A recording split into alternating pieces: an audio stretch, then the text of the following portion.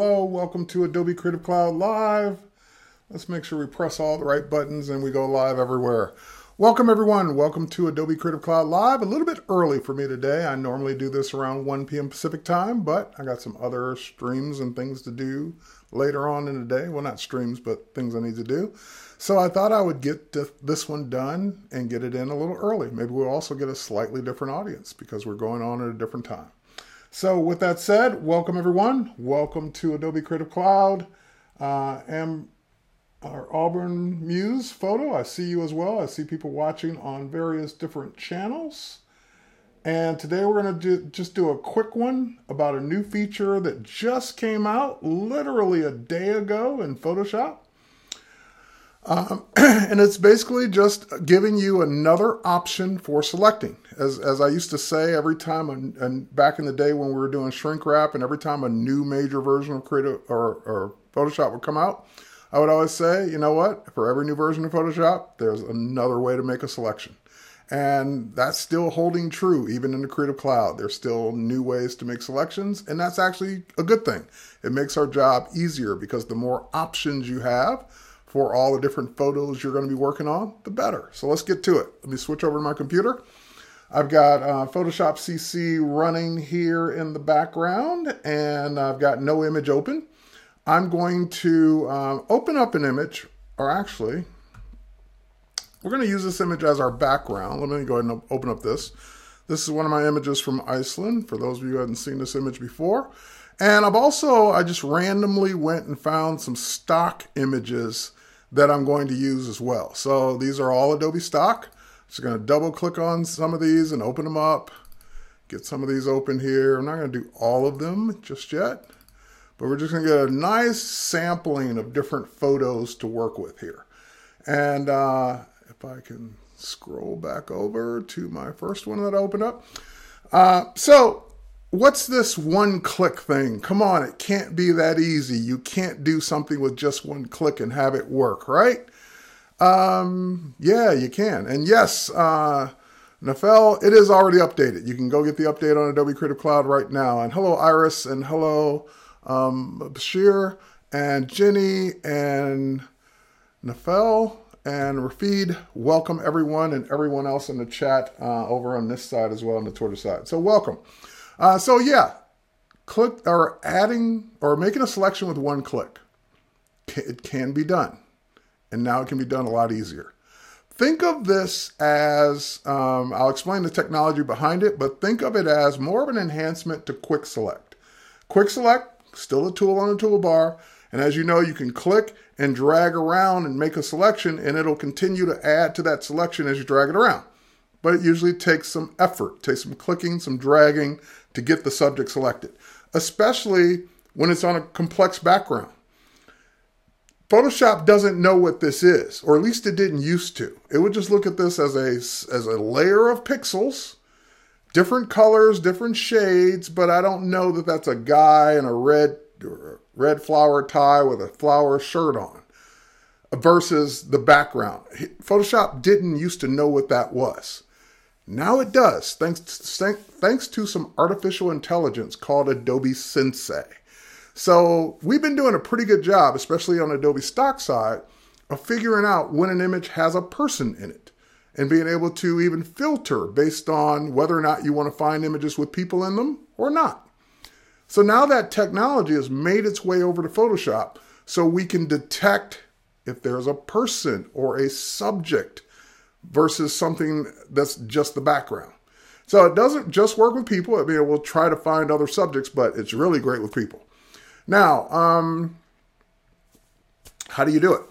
Well, you'll notice that you still have your selection tools on the left-hand side. So I've got the rectangular marquee, elliptical marquee, my lasso tool, and my quick select tool. So normally the quick select tool is underneath the the magic wand.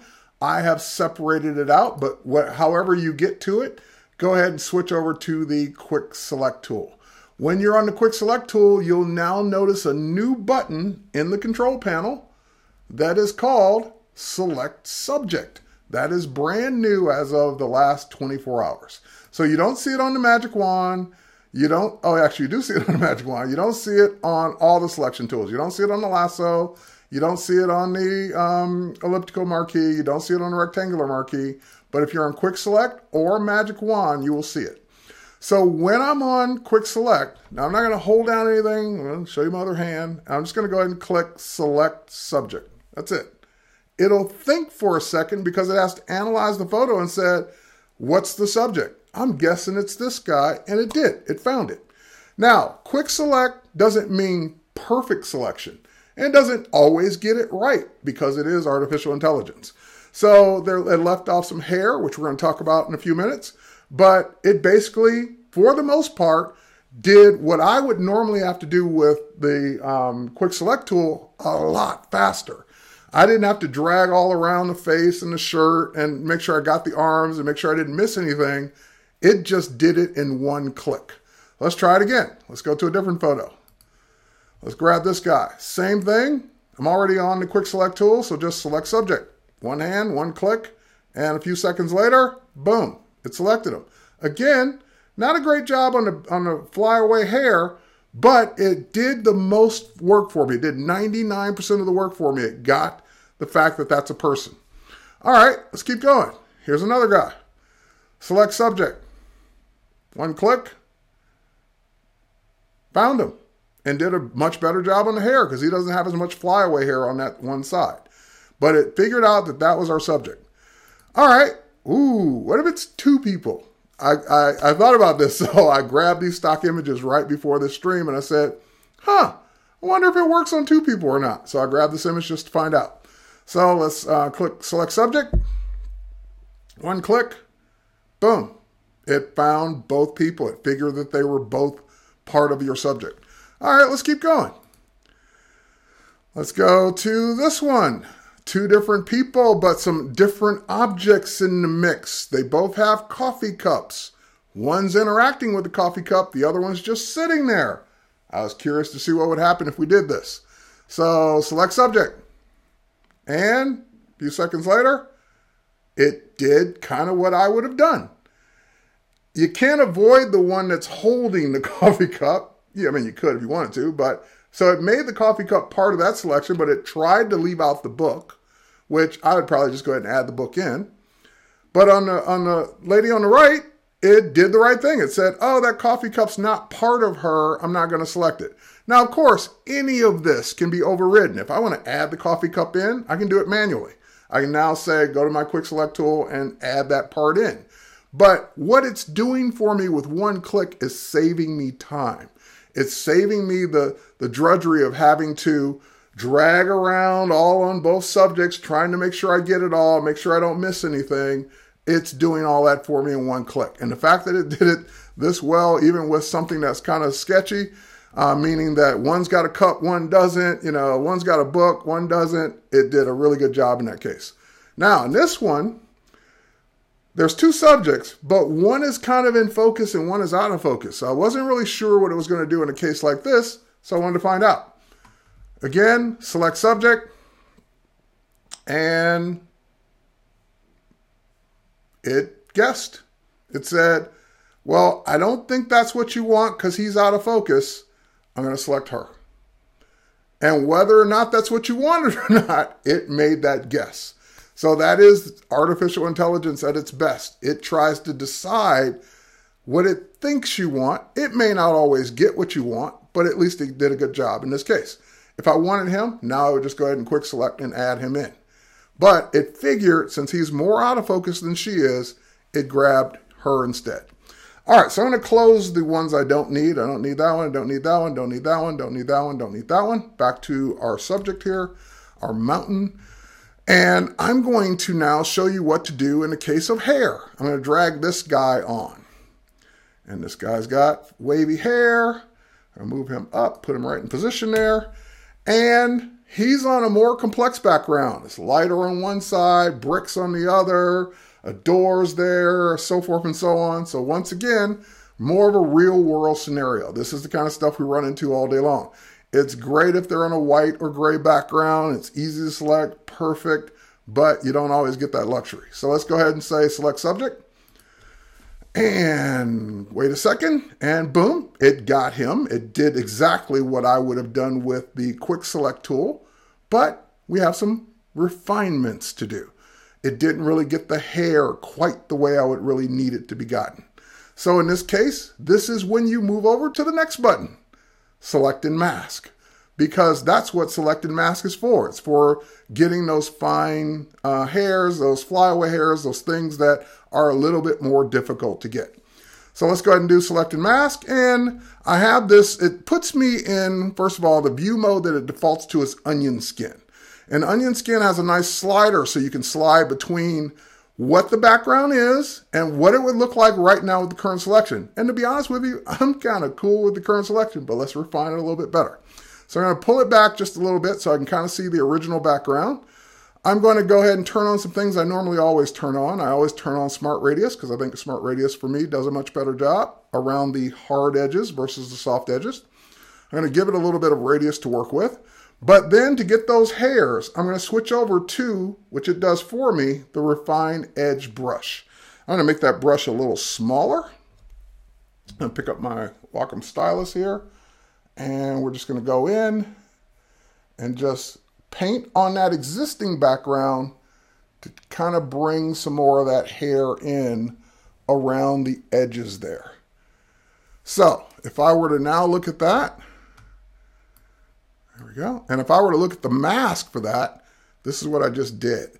And look, there I could probably get rid of that, but look at what it did here on the hair. Look at those fine hairs that it's selecting there. So I can go in and say, okay, I can kind of see that, ooh, I don't want that stuff up there.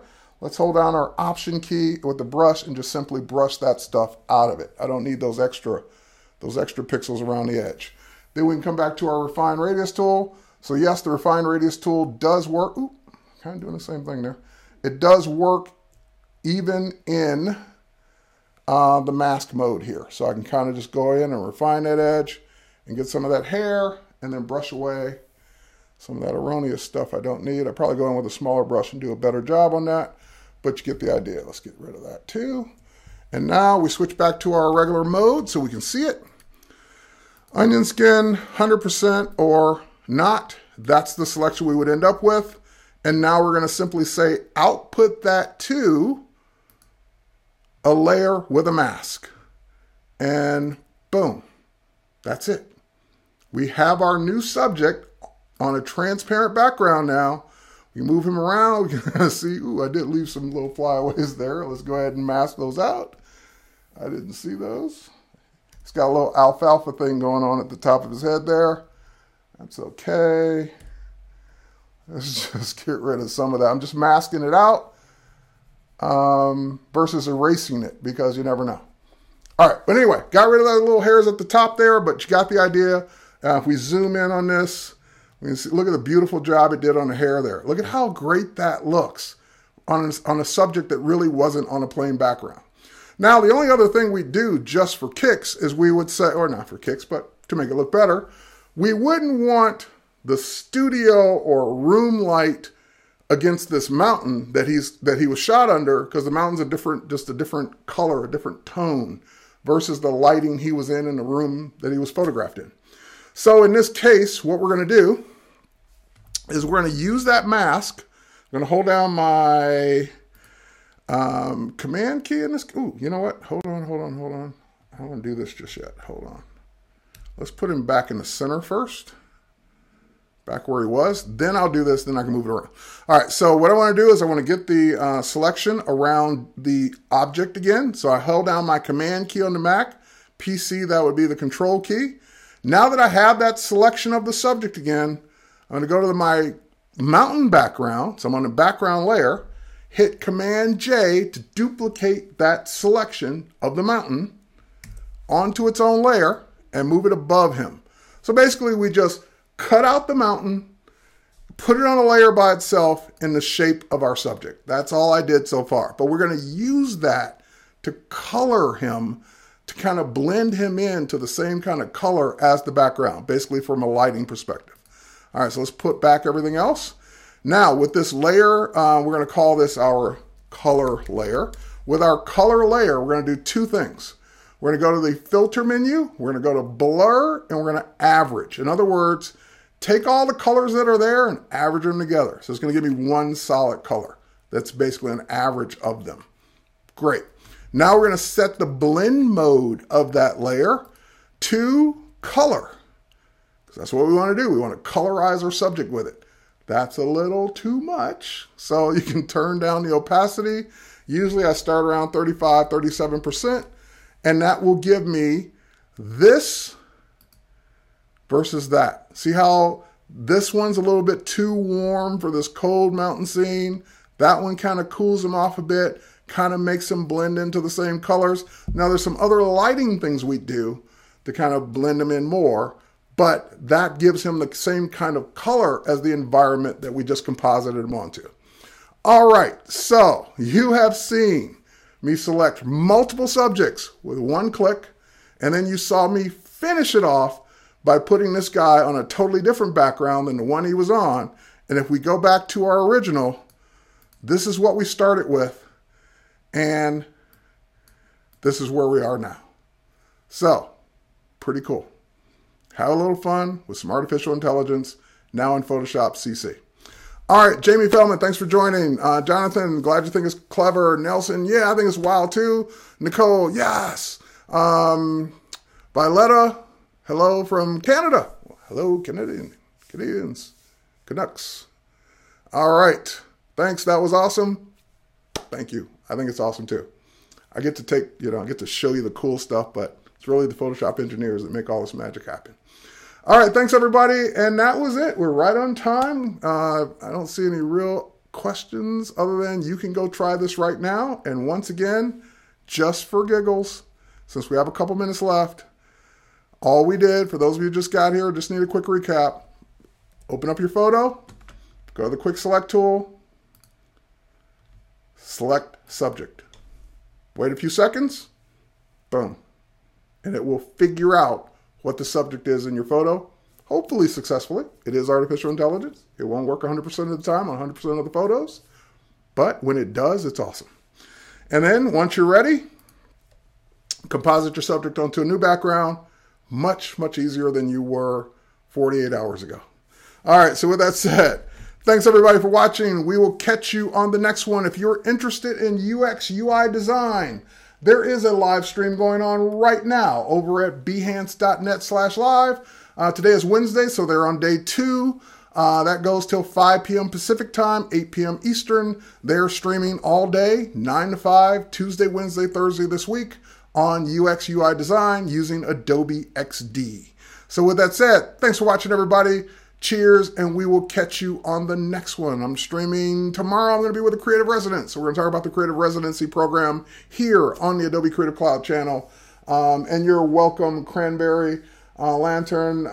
Glad you liked the demo as well. So welcome, everybody. And again, thanks for watching, and we will catch you on the next one. I'll see you back tomorrow on the same channel, different time, 2:30 Eastern, which is 11:30 Pacific. I think that's right. 2:30 Eastern time, I'll be here with Andre, our photographer, one of our photographer creative residents, who will talk about the program and talk about how you can become a creative resident for Adobe, where you get to work for Adobe for a year on very cool projects and stuff. So with that said, cheers everybody. Thanks for watching. We'll catch you on the next one. Bye.